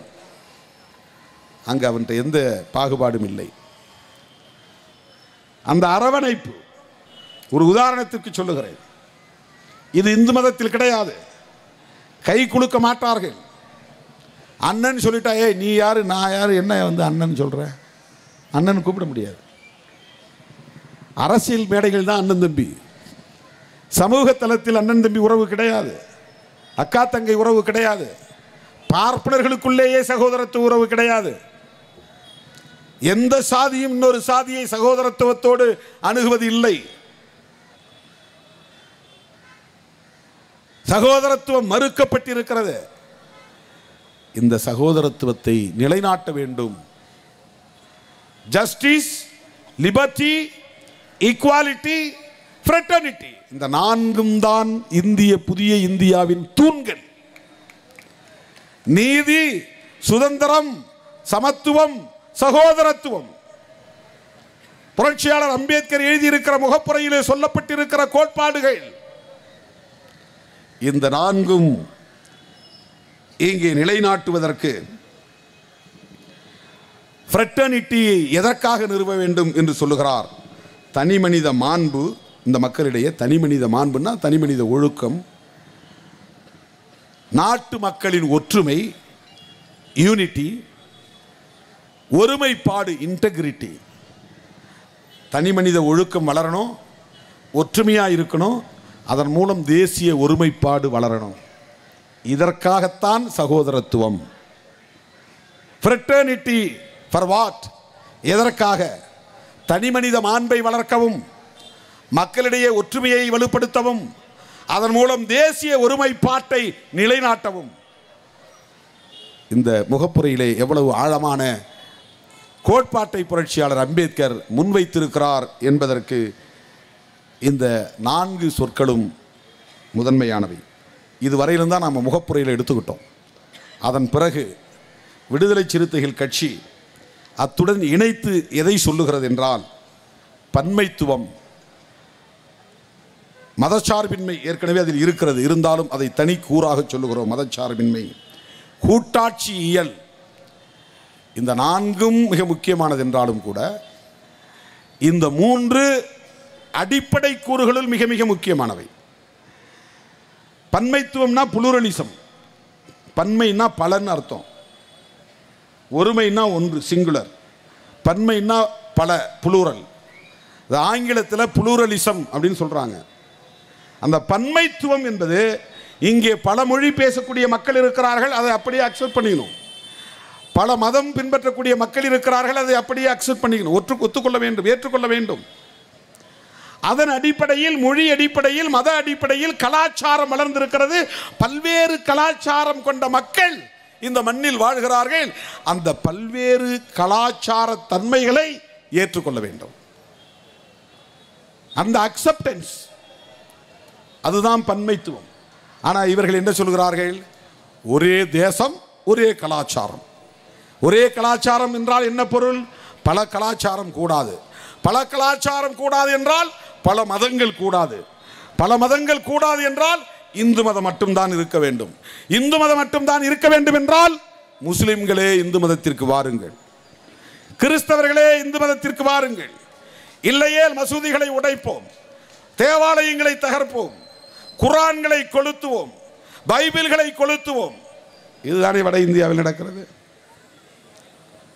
இது பன்மைத்துவத்திற்கு எதிரானதா இல்லையா? ஆகவேதான் விடுதலை சிறுத்தைகள் கட்சியின் இந்த மாபெரும் ஜனநாயகம் காப்போம் என்கிற சிறுத்தைகள் அணிவகுப்பில் நாம் எடுத்துக்கொண்டிருக்கிற உறுதிமொழியிலே மிக முக்கியமான கூறுகளில் ஒன்றாக பன்மைத்துவத்தை பாதுகாப்போம் என்கிற வகையில் அதை இணைத்திருக்கிறோம். மதச்சார்பின்மையை ஏற்கனவே விளக்கி சொல்லியிருக்கிறேன். 3வது கூட்டாட்சி தத்துவம், ஃபெடரலிசம். இங்கே மாநில அரசுகள் இருக்கும். அந்த மாநில அரசுகளோடு கலந்து பேசி கொள்கைகளை வரையறுக்கக்கூடிய ஒரு ஒன்றிய அரசு, யூனியன் கவர்மெண்ட். அதுக்கு பேர் சென்ட்ரல் கவர்மெண்ட் இல்லை, யூனியன் கவர்மெண்ட். யூனியன் ஆஃபீஸ் கிராமங்கள் இருக்குல்ல, பல ஊராட்சிகளை ஒன்று சேர்க்கிற ஆஃபீஸுக்கு பேர் யூனியன் ஆஃபீஸ். ஊராட்சி ஒன்றியம், ஊராட்சிகளின் ஒன்றியம். வில்லேஜ் பஞ்சாயத்து 10 பஞ்சாயத்து ஒன்று சேர்ந்தால் அதுக்கு ஒரு யூனியன் ஆஃபீஸ் இருக்கும். அந்த மாதிரி 10-30க்கு மேற்பட்ட மாநிலங்கள் ஒன்று சேர்ந்து ஒரு அவையை உருவாக்குகிறார்கள். அதுதான் ஒன்றிய அரசு. புரட்சியாளர் அம்பேத்கர் அவர்கள் யூனியன் ஆஃப் ஸ்டேட்ஸ் சொன்னார் அரசமைப்பு சட்டத்தில். யுனைடெட் ஸ்டேட்ஸ் ஆஃப் அமெரிக்கான்னு இருக்குல்ல, அது ஒருங்கிணைக்க பெற்ற மாநிலங்களின் அரசு, ஒற்றுமைப்படுத்தப்பட்ட மாநிலங்கள். 50 ஸ்டேட் இருக்குது அமெரிக்காவில், 50 ஸ்டேட்ஸ் இருக்குது. நீங்கள் அமெரிக்க கொடியில் பார்த்தீங்கன்னா எக்கச்சக்கமாக கொசு நிறைய ஸ்டார் இருக்கும். அந்த ஸ்டார் மொத்தம் எத்தனை தெரியுமா? 50 ஸ்டார். அது ஒரு ஸ்டாரும் ஒரு ஸ்டேட்டை குறிக்கும். 50 மாநிலங்களுக்கு 50 நட்சத்திரம் இருக்கும் அந்த கொடியில். 50 மாநிலங்களும் தனித்துவத்தோடு இயங்கும், ஆனால் ஒன்றுபட்டு இருக்கும். அதனால தான் அதுக்கு பேர் யுனைடெட் ஸ்டேட்ஸ் ஆஃப் அமெரிக்கா. இந்தியாவை யுனைடெட் ஸ்டேட்ஸ் ஆஃப் இந்தியா என்று அமைக்கலாம் என்று புரட்சியாளர் அம்பேத்கர் விரும்பினார். ஆனால் அவ்வாறு அமைப்பதற்குரிய ஏது இல்லை என்கிற நிலையில் யூனியன் ஸ்டேட்ஸ் ஆஃப் இந்தியா என்று அமைத்தார். யூனியன் என்பது வேறு, யுனைடெட் என்பது வேறு. ஆகவே டெல்லியிலே இருக்கிற அரசு மத்திய அரசு அல்ல, ஒன்றிய அரசு. யூனியன் ஸ்டேட்ஸ், மாநிலங்களின் ஒன்றியம். அது எந்த கோட்பாட்டின் அடிப்படையிலே உருவாக்கப்பட்டிருக்கிறது என்றால் ஃபெடரலிசம் என்கிற கூட்டாட்சி தத்துவத்தின் அடிப்படையில் உருவாக்கப்பட்டிருக்கிறது. தமிழ்நாடு மாநில ஆட்சி, தெலுங்கானா மாநில ஆட்சி, ராஜஸ்தான் மாநில ஆட்சி, இப்படி இந்த ஆட்சியின் நிர்வாகத்தில் இருப்பவர்கள் எல்லோரும் சேர்ந்து டெல்லியிலே ஒரு ஆட்சி நிர்வாகத்தை உருவாக்குகிறார்கள். கூட்டு ஆட்சி நிர்வாகம், கூட்டு சேர்ந்து கூட்டாட்சி நிர்வாகம். இவங்க கூட்டாட்சி நிர்வாகம் நடத்தாமல் கூட்டு கொள்ளை நிர்வாகம் நடத்துகிறார்கள். அதுதான் மோடி அதானி பங்குச்சந்தை ஊழல். அவங்க 2 பேருடைய அரசு தான் இது, கூட்டரசு. மோடி சனாதனத்தின் அடையாளம், அதானி கார்பரேட்டின் அடையாளம். அதனால்தான் சனாதன கார்பரேட் பாசிசம் சொல்கிறோம். சனாதனம் ஐஃபன் ஒரு சின்ன கோடு, கார்பரேட் ரெண்டும் தனித்தனி, ஆனால் ரெண்டும் சேர்ந்துருக்கு. சனாதனத்தின் அடையாளமாக மோடியும், கார்பரேட் நிறுவனங்களின் கொள்ளை கும்பலின் அடையாளமாக அதானியும் சேர்ந்து நடத்துகிற அரசுதான் இந்திய ஒன்றிய அரசு. அது பிஜேபி அரசு என்பதை விட, சங் பரிவார்கள் அரசு என்பதை விட, மோடி அதானி இது ரெண்டையும் சேர்த்து எதிர்க்கட்சிகள் என்ன சொல்லிட்டாங்க? மொதானி என்று சொல்லிட்டாங்க. 2 பேரையும் சேர்த்து ஒரு பேராக வச்சுட்டாங்க. மோடி அதானியை இணைத்து மொதானி என்று ஒரு புது பெயர் எதிர்க்கட்சிகள் வைத்து விட்டார்கள். மொதானி சர்க்கார் பார்லிமெண்ட்ல அப்படிதான் கூச்சு. 2 பேர் சேர்ந்து இந்த ஷேர் மார்க்கெட், அது எனக்கு பற்றி தெரியாது, பங்குச்சந்தை, நமக்கு அதுக்கும் காது தூரம். அந்த பங்குச்சந்தையில் மிகப்பெரிய மோசடியை 2 பேரும் சேர்ந்து செய்திருக்கிறார்கள். அதனால தான் அதை பற்றி பார்லிமெண்ட்டில் பேசுறதுக்கு மோடி அனுமதிக்கலை. பேசினா 2 பேர் முகத்திரையும் கிழிஞ்சிரும், நாராக கிழித்து விடுவார்கள். அதனால் பேச அனுமதிக்கவில்லை. ஜாயிண்ட் பார்லிமெண்டரி கமிட்டி ஜேபிசி அமைக்க சொல்லி கோரினோம், ஒத்துக்கொள்ளவில்லை. ஒரு செஷன் முழுக்க 1 மாத காலம் தொடர்ந்து 2 நாடாளுமன்ற அவையையும் நடத்த விடாமல் முடக்கியது மோடி அரசு. அதானியை காப்பாற்றுவதற்காக, மோடி அதானியின் கூட்டுக்கொள்ளையை மறைப்பதற்காக. அப்போ அவன் கார்ப்பரேட் நிறுவனம், இவன் சனாதன சக்தி, இவன் சமூகத்தில் சாதி வெறியை தூண்டுறான், மதவெறியை தூண்டுறான், மதத்தின் பெயரால் மக்களை பிளவுபடுத்துகிறான். இங்கே பெரும்பான்மை மதம் இந்து மதம்தான் என்று பெரும்பான்மை வாதத்தை பேசுகிறான். முஸ்லீம் மக்களுக்கு எதிரான வெறுப்பு, கிறிஸ்தவ மக்களுக்கு எதிரான வெறுப்பு, அதனால் சமூக பதற்றம், அதனால் வன்முறை வெறியாட்டம், இப்படி சனாதனம் கோலோச்சுகிறது. இன்னொரு புறம் அதானி அம்பானி 8-9 ஆண்டுகளில் உலக பணக்காரர்களின் வரிசையிலே இடம்பெறுகிறார்கள். கூட்டு கொள்ளையடிக்கிறார்கள். லட்சக்கணக்கான கோடிகளை வங்கிகளில் இருந்து கடன் உதவி என்கிற பெயரால் கொள்ளையடிக்கிறார்கள். கடைசியில் பணம் திருப்பி செலுத்த முடியாத கடன்கள் என்கிற பெயரால் தள்ளுபடி செய்து விடுகிறார்கள். அப்படி 30க்கு மேற்பட்டவர்கள் பெற்ற கடன் தொகைகளை தள்ளுபடி செய்து விட்டார்கள். அவ்வளவு பேரும் குஜராத்திகளாக இருக்கிறார்கள். அதனால்தான் ராகுல் காந்தி ஒரு கூட்டத்திலே சொன்னார், இப்படி நாட்டை கொள்ளையடித்து விட்டு திருடிவிட்டு ஓடுகிற திருடர்களின் பெயர்கள் எல்லாமே மோடியாகவே இருக்கிறதே, ஏன் மோடி என்றால் திருடர்கள் தானா என்ற கேள்வியை எழுப்பினார். இது ஒரு ஃப்ளோவில் பேசினது. 30 பேர், கிட்டத்தட்ட 30 பேர் இந்த நாட்டு வங்கியில் இருந்து பணத்தை கடனாக பெற்று கொள்ளையடித்து விட்டு வெளிநாட்டுக்கு தப்பி ஓடிவிட்டார்கள். யாரும் இந்தியாவுக்குள்ள இல்லை. அதில் பெரும்பான்மையானவன் மோடி சாதியை சார்ந்தவனாகிறான். மோடிங்கிறது ஒரு சமூகத்தினுடைய பெயர், அது ஒரு ஃபேமிலி நேம். தோழர்களே, சனாதன கார்ப்பரேட் பாசிசம் இந்த அரசு, அதைத்தான் நாம் அரசியலமைப்பு சட்டத்தின் அடிப்படை கூறுகளான பன்மைத்துவம், மதச்சார்பின்மை, கூட்டாட்சியியல் ஆகியவற்றை சிதைக்கும் நோக்கில் செயல்பட்டு வரும் சனாதன கார்ப்பரேட் பாசிச சக்திகளின் சதி முயற்சிகளை முறியடிக்கவும். இந்த பாசிசம் அப்படிங்கிற வார்த்தை அயல்மொழி தான், தமிழ் இல்லை. அது ஒரு ஜெர்மானிய மொழி, லத்தீன் சொல். ஹிட்லர் காலத்திலே, முசோலினி காலத்திலே புழக்கத்திற்கு வந்த சொல். பாசிசம் என்றால் ஜனநாயகத்திற்கு நேர் எதிரான சொல். ஜனநாயகம்னா லிபர்ட்டி, ஜனநாயகம்னா சுதந்திரம், ஜனநாயகம்னா சகோதரத்துவம், ஜனநாயகம்னா சமத்துவம், அதுதான் ஜனநாயகம். இதை மறுப்பது பாசிசம். No liberty, no equality, no fraternity. சமத்துவம் கிடையாது, சகோதரத்துவம் கிடையாது, சுதந்திரம் கிடையாது, கருத்து சொல்லக்கூடாது, எதிர்த்து பேசக்கூடாது, விமர்சிக்க கூடாது, ஆலோசனை சொல்லக்கூடாது, சட்டத்துக்கு கட்டுப்பட வேண்டும், மீறினால் கடும் தண்டனை, கொடூர வதை, குரூர வதை. இதுதான் பாசிசம். இன்றைக்கு அரசமைப்பு சட்டத்தின் அடிப்படை கூறுகளை சிதைக்கக்கூடிய இந்த சனாதன சக்திகள் பாசிஸ்டுகளாக இருக்கிறார்கள். எதிர்க்கட்சிகளின் எதிர்ப்பையும் மீறி அரசமைப்பு சட்டத்தில் இருந்த 370வது உறுப்பை சிதைத்தார்கள். ஜம்மு காஷ்மீரை உடைத்தார்கள், 3 பகுதிகளாக பிரித்தார்கள். பாசிசம். சிஏஏ குடியுரிமை சட்டம் கொண்டு வந்தார்கள். கடுமையான எதிர்ப்பு இருந்தது, அதை அவர்கள் பொருட்படுத்தவில்லை, நிறைவேற்றினார்கள். அண்டை நாடுகளில் இருந்து எந்த மதத்தை சார்ந்தவர்கள் வந்தாலும் குடியுரிமை தருவோம், முஸ்லீம்கள் வந்தால் தரமாட்டோம். இதுதான் பாசிசம். இதுதான் பாசிசம். சமூக நீதி கோட்பாடு இங்கே தேவையில்லை.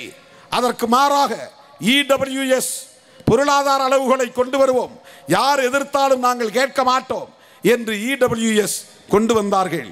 இடஒதுக்கீடு, அதுதான் பாசிசம். அமைச்சரவையை கேட்கவில்லை, சகாக்களை கேட்கவில்லை, நாடாளுமன்றத்தில் விவாதிக்கவில்லை. 500 ரூபாய் நோட்டு செல்லாது, 1000 ரூபாய் நோட்டு செல்லாது என்று ரூபாய் நோட்டுகளின் மதிப்பிழக்கை செய்தார் மோடி. எடுத்தேன் கவிழ்த்தேன் என்று முடிவெடுத்தார். அதுதான் பாசிசம். ஜனநாயகம் இல்லை.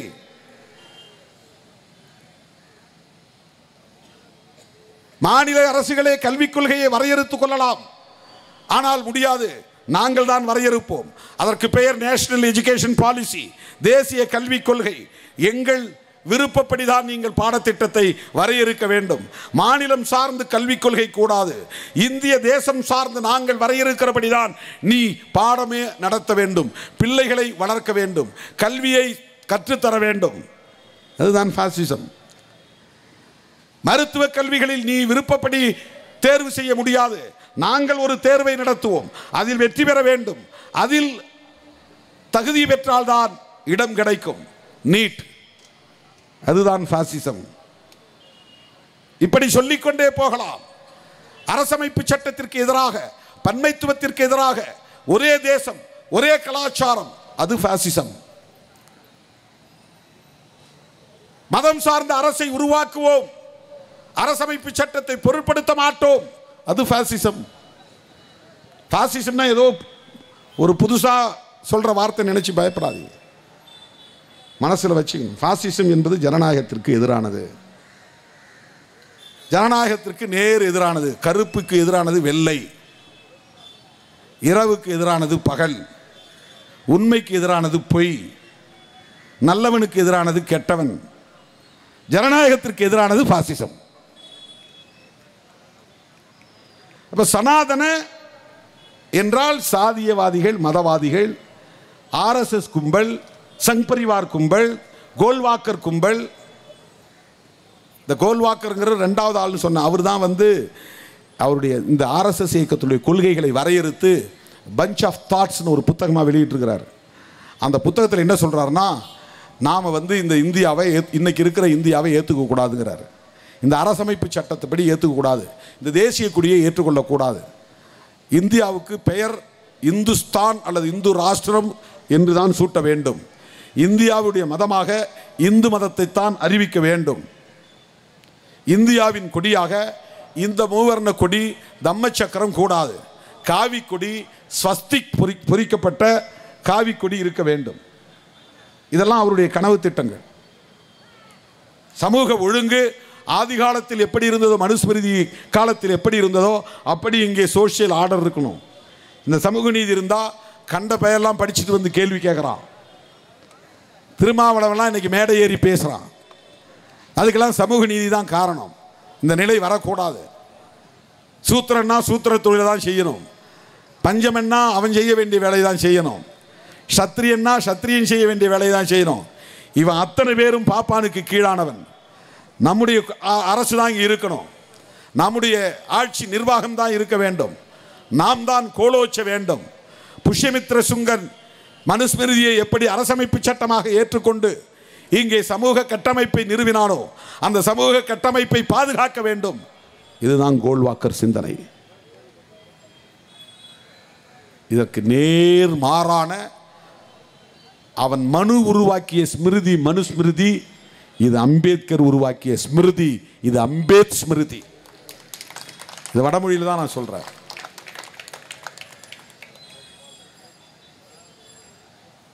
ஸ்ருதினா வடமொழியில் சமஸ்கிருதத்தில் நினைவில் வைத்துக் கொள்ளக்கூடிய என்று பொருள்.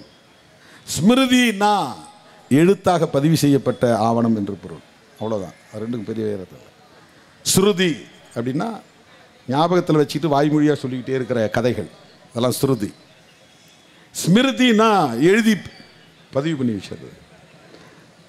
மனு எழுதியதால் அது மனுஸ்மிருதி, மனு தொகுத்ததால் அது மனுஸ்மிருதி, அம்பேத்கர் தொகுத்ததால் இது அம்பேத்கர் ஸ்மிருதி. இந்த அரசமைப்பு சட்டம் அதுக்கு நேர் எதிரான மாற்றுதான் அரசமைப்பு சட்டம். அதில் சுதந்திரம் மறுக்கப்படுகிறது, இதில் சுதந்திரம் வழங்கப்படுகிறது. அதில் சகோதரத்துவம் மறுக்கப்படுகிறது, இதில் சகோதரத்துவம் வழங்கப்படுகிறது. அதில் சமத்துவம் மறுக்கப்படுகிறது, இதில் சமத்துவம் வழங்கப்படுகிறது. அது நீதியை மறுக்கிறது, இது சமூக நீதியை உள்ளிட்ட அனைத்து நீதியையும் அனுமதிக்கிறது. அதனால் ஆர்எஸ்எஸ் கோல்வாக்கர் கும்பலுக்கு உண்மையான எதிரி காங்கிரஸ் கட்சி அல்ல, கம்யூனிஸ்ட் கட்சி கூட அல்ல, திமுக அல்ல, விடுதலை சிறுத்தைகள் அல்ல, அம்பேத்கர் தான் சங் பரிவார் கும்பலின் எதிரி. அவங்கெல்லாம் தேர்தல் களத்து எதிரிகள். கம்யூனிஸ்ட் கொள்கை அளவிலே எதிர்க்கிறார்கள். காங்கிரஸ் எலக்டோரல் எனிமீஸ், போட்டி, அவன் பவர் ஸ்ட்ரகிள் நடக்குது. ஆனால் ராகுல் காந்தி அதிலிருந்து மாறுபடுறார். நான் வெறும் எலக்டோரல் எனிமி இல்லை, ஐடியாலஜிக்கல் எனிமி ஃபார் யூ. அதனால தான் ராகுல் காந்தியை நாம் சப்போர்ட் பண்ணுறோம், அவருக்கு துணை நிற்போம் என்று சொல்லுகிறோம். அவர் சொல்றார், இது எலக்டோரல் வார் அல்ல, ஐடியாலஜிக்கல் வார். நீ சொல்ற கருத்து வேற, நான் சொல்ற கருத்து வேற, நீ சொல்ற கோட்பாடு வேற, நான் சொல்ற கோட்பாடு வேற. உன்னுடைய கோட்பாட்டுக்கு எதிராக நான் யுத்தம் நடத்துகிறேன். அதற்காக கன்னியாகுமரியிலிருந்து காஷ்மீர் வரையில் நான் நடந்து போகிறேன். எனக்கு ஓட்டு போடு என்று நான் கேட்கவில்லை.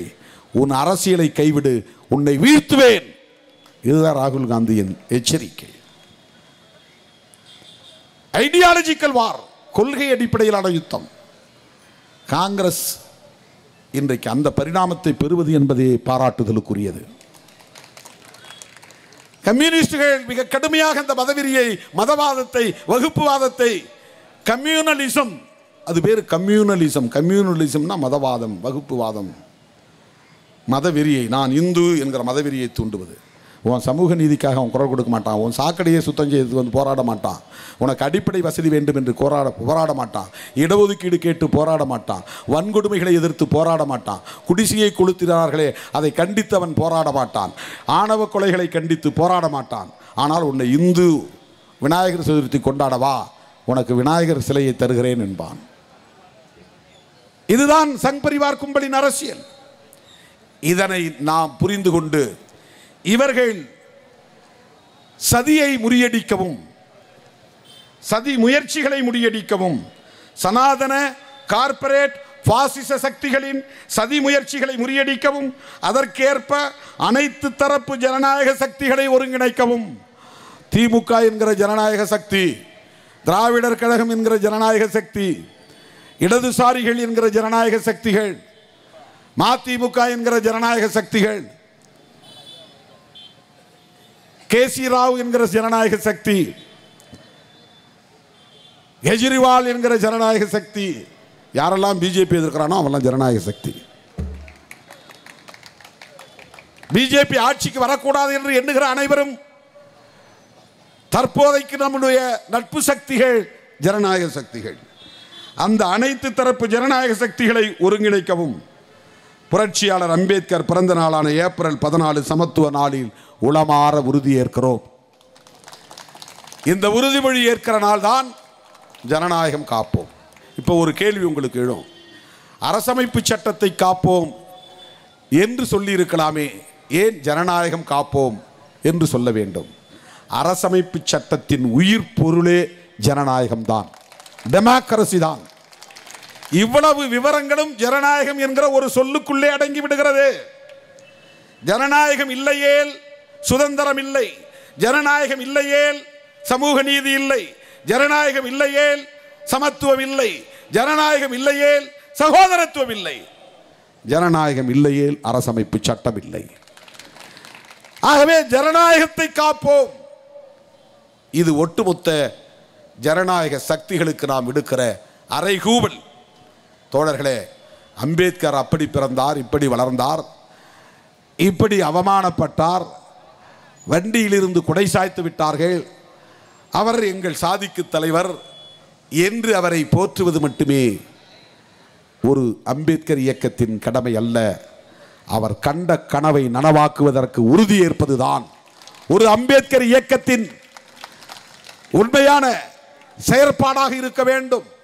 அப்படி இந்தியாவிலேயே புரட்சியாளர் அம்பேத்கரின் கொள்கை வழியில் உறுதிப்பாட்டோடு நின்று எத்தகைய விளைவுகள் வந்தாலும் எதிர்த்து நிற்கக்கூடிய, இமயத்தையே எதிர்கொள்ளக்கூடிய அளவுக்கு, பகை இமயமாக இருந்தாலும் அதை எதிர்த்து நிற்கக்கூடிய வகையில் இன்றைக்கு துணிச்சலோடு களமாடுகிற ஒரு பேரியக்கம் தான் விடுதலை சிறுத்தைகள். என் உயிரின் உயிரான விடுதலை சிறுத்தைகளே, நான் விடுத்த அறைகூவலை ஏற்று புரட்சியாளர் அம்பேத்கரின் பிறந்த நாளான சமத்துவ நாளில் ஜனநாயகம் காப்போம் என்கிற நீல சிறுத்தைகள் அணிவகுப்பை வெற்றிகரமாக நடத்தி முடித்த உங்கள் அனைவருக்கும் என்னுடைய நெஞ்சார்ந்த நன்றியை தெரிவித்து 2024ஆம் ஆண்டு நடைபெற உள்ள நாடாளுமன்ற பொதுத் தேர்தலில் அகில இந்திய அளவிலே ஜனநாயக சக்திகளை ஒருங்கிணைத்து சனாதன சக்திகளை வீழ்த்துவதற்கு நாம் உரிய முயற்சிகளை முன்னெடுப்போம். வழக்கம் போல் உற்ற துணையாக என் உயிரின் உயிரான விடுதலை சிறுத்தைகளே, நீங்கள் இந்த களத்தில் கைகோர்த்து வர வேண்டும் என்று சொல்லி வாய்ப்புக்கு நன்றி கூறி விடைபெறுகிறேன். நன்றி, வணக்கம்.